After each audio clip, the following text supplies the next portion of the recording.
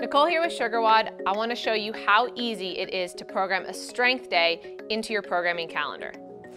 We're going to program a 5x3 deadlift for January 6th. I'm going to drop down here to the plus sign, and that will pull up the programming palette.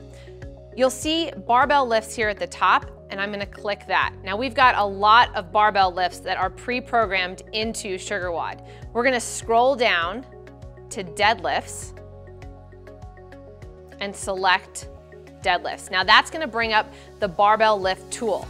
Here you can pick the number of sets and the number of reps. So we said 5 sets and 3 reps. From there, I'll simply drag that workout over to January 6th and it will load into my programming calendar.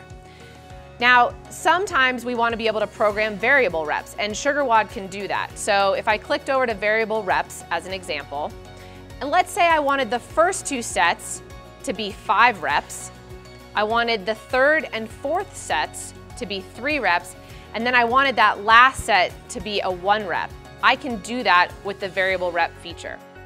Now, here's the part that's really cool about using the barbell lifts tool. That workout, our deadlift 5x3, is now automatically connected to other deadlift workouts that athletes have done in the past. Once I've programmed the workout, my athlete can go to the SugarWOD app.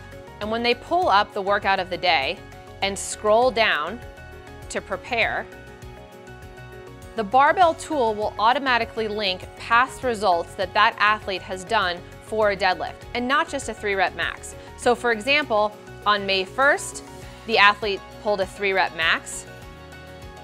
On August 20th, they pulled a 1-rep max. All this information can be used by the athlete to help them better prepare for the 5x3 deadlift for that day.